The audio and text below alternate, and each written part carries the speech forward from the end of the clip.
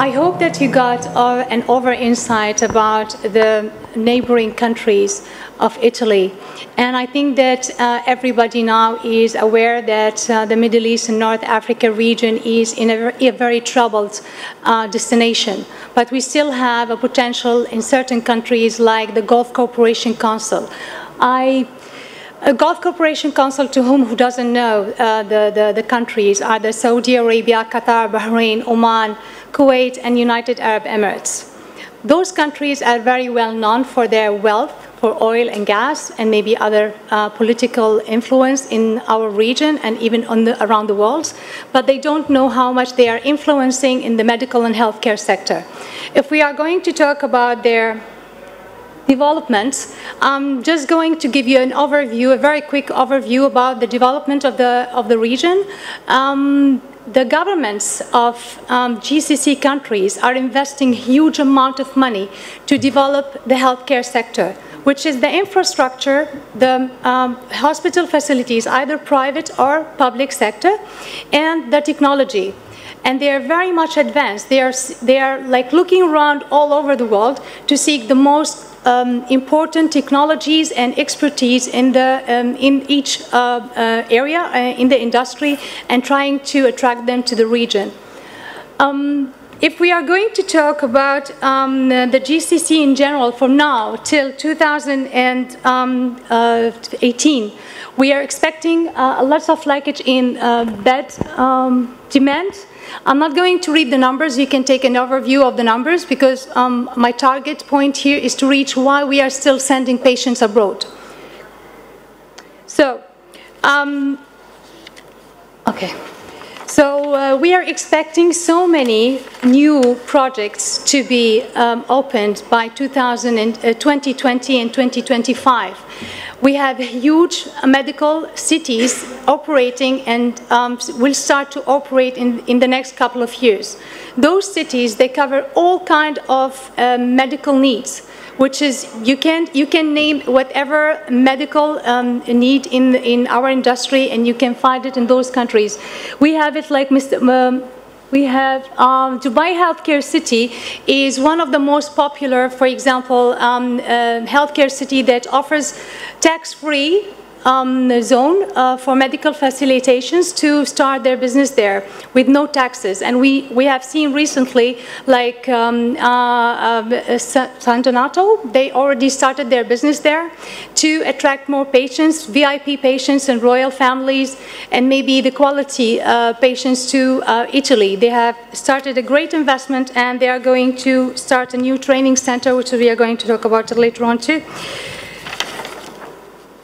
GCC as a local market is witnessing a huge increase of patients inbound, mainly to Qatar and United Arab Emirates, which is Abu Dhabi and Dubai. The reason is that our quality of healthcare is very high in high demand for certain regions like Africa. We know that Europe is not very much open to receive patients from Africa because of the visa or some sanctions or maybe security reasons. So Dubai is opening, or UAE in general, they are opening the door for around 1 billion patients from Africa and North African region. Dubai is very much, or UAE is mediated in the middle of the GCC countries and Middle East. Most of the hospitals in UAE or GCC are accredited, JCI accredited, or even the Canadian accredited. So accreditation is very important. We have over than 115 hospitals accredited in Dubai alone.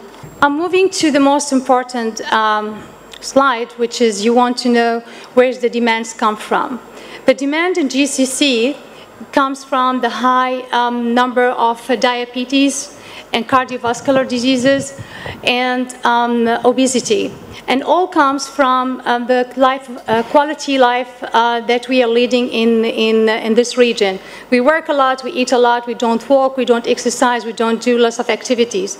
And most of the people live in GCC are expats, which is foreigners who are living to live and work in those countries. They are not residents. So most of them, they care only about how to generate more business and more money. And the locals are more into investing in people, so they are really not taking care of their health. So these are the main issues that they are facing, where they start having diseases like obesity or cardiovascular diseases. And the problem is, we don't have all the proper treatments there. For example, we don't have enough professionals that cover the need in the market. So they always seek expertise from abroad to be able to carry on or to carry on and just to control those diseases and diabetes-related problems. I just want to draw your attention to certain diseases that is we are lacking and we are in need in the region, which is the organ transplant and the cancer and some other more mental disorders. Today I was talking with someone, a dear friend came from UK to visit us, and he gave me some insights and information about the need of mental treatments in our region too, and other rehab treatments. The problem is that the government of GCC spent a lot of money on their local patients. So there are certain programs where they sponsor their local citizens to be sent abroad for certain treatments, like cancer treatments, organ transplant, certain rehabilitation programs that is not available in the country. And most of them are long-staying patients abroad. So the minimum stay would be between 1 week to 15 days to 3 months, and some of those even treatments stay for more than 6 months to 1 year.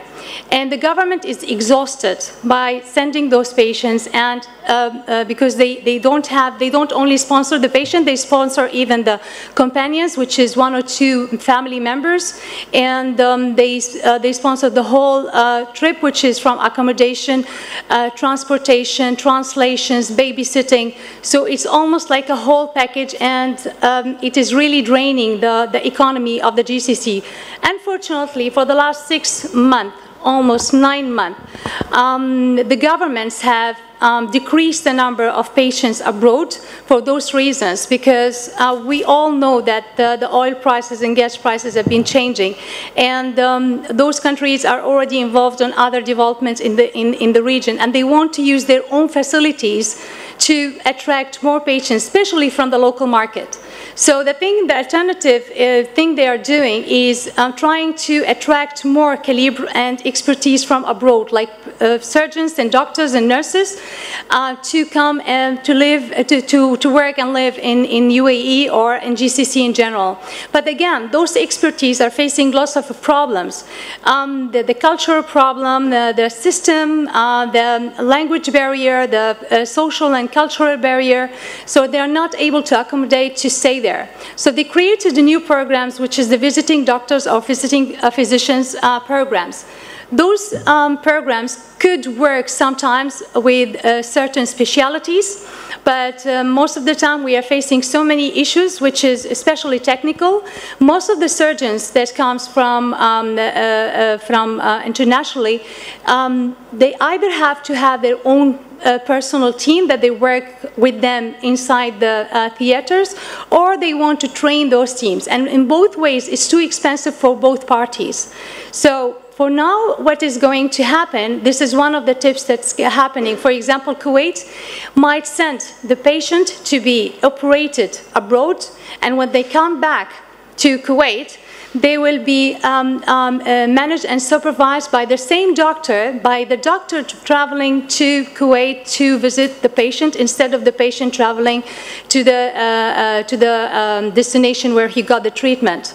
And this is where, again, it's a way of exchanging expertise and knowledge between both countries or both regions or international collaborations. Here we have that the demand of medical treatment. To be honest, again, as my colleague Mert said, we would never be able to have a certain number, how many patients they travel abroad on an annual basis. Even the Ministry of Health or the Ministry of Defense that are the most sending outpatient numbers from this region will not be able to give you the right estimation number. It's always an indicative number. So for us, we can say the percentage of the patients that's between 10 to 15% of the outbound patients that go abroad are only locals, and the rest are all expats. Why do expats travel abroad for treatment? Unfortunately, again, because they still don't have the belief in the system, the local system of the country of residence. So, for example, we have around 20% of our expats in UAE or like GCC are Indians. So Indians, they travel to India for medical treatment. Let's say Asians travel to Asia for medical treatment. British, they go back to UK for medical treatment. Europeans, they travel to their own country for medical treatment. We still have people from Middle East and North Africa region. Again, it depends on their financial capabilities. If they are able to get this treatment abroad, they would prefer to find solutions either in Europe or United States. Now, where's the most well-known countries that our patients travel to is mainly the high cost, which is United States, UK, Singapore, South Korea, and Switzerland. And actually, for example, from my company, I've started working on this in this industry by 2012. And the most wanted treatments are based in Switzerland, although it's a very expensive and a little bit a niche market, but we still have the same patients are maybe referring other patients to go and get a treatment in Switzerland. We still have a little bit of like a cultural and language barrier, and we do have a waiting list for certain treatments, but because they believe in the excellence of the country and the way they are dealing with each patient individually, that is attracting them to request for the same country all over again. Mid-cost for us in GCC is Spain, Germany, which is one of the most popular destinations for people from GCC, especially for orthopedics, cardiovascular, cancer treatments. So the very first option, either for the government referring their local patients abroad, is going to be Germany, which is the mid-cost and high quality of treatments. Or it's going to be later on, which is a lower, not let's say a lower class, but lower cost, which is Thailand and India. So it depends again on what is the patient's medical need and how important his case is. Most of the diseases patients are sent abroad for are more into oncology, urology, pediatric, organ tissue transplant, orthopedics, and nephrology. These are the very specified and specialized treatments that patients are getting treatment for abroad. Because, again, as I said, we don't have specialized centers, for example, for cancer treatment. We might get for breast cancer, for lungs cancer, but for liver, brain cancer, for example, brain tumors, we don't have specialized centers in GCC, which can accommodate the number of cases we have. So this is one of the reasons where they look abroad for centers where they can get those treatments. It could be in Asia, and they do prefer to go to Asia, mainly to Thailand. And then, of course, UK is one of the very first, then United States, Germany, but it depends again on their budgets.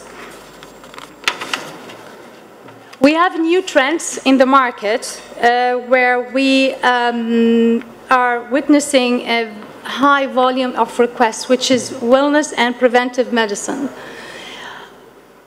people got the awareness that there's a need for them to be careful about what is going on in their lives, and they started to become aware about the food they're eating, about the lifestyle they're having, and we are having high requests for double checks and wellness programs abroad.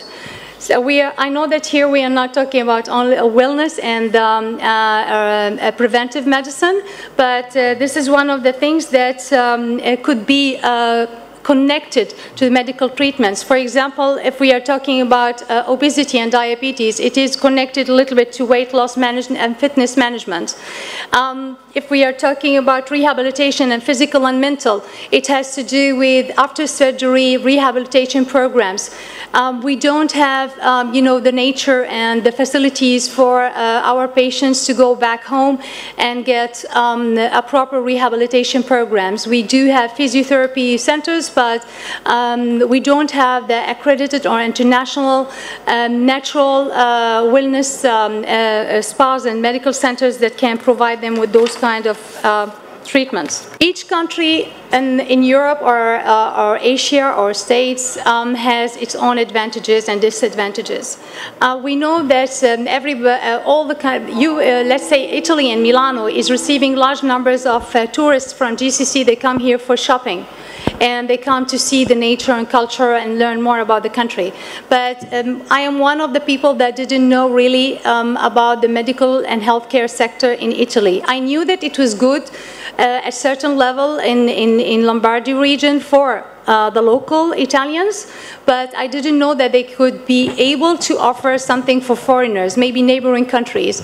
But when I visited some facilities here in Italy, in Milano, I was really impressed with the quality treatments that you have with the systems, and even the machines that you have, and the way you are taking the procedures in a different way than we have already an idea of. The thing is, of course, the tourist and leisure recreation tourism, this is something that we all know about, and I don't need to tell you about it. Culture, history, political, economical are all connected together. But again, if people doesn't know and learn more about what you can offer, they will not be able to understand that you can offer it. The quality add-on services. Of course, most of you know about the cultural acceptance. So you already have people coming from all over the world. I think that you have over than 15 million tourists coming to Milano or to Italy on a yearly basis. So you already have the experience. Expertise and soft skills. We are Mediterranean. You do have a little bit of like cultural awareness, how to deal with people from Middle East, tailor-made health programs. These kind of like concierge services or understanding of the market could be created through your own marketing and PR departments. It's about only soft skills of studying and learning about the culture of each country you are approaching and trying to attract more patients from.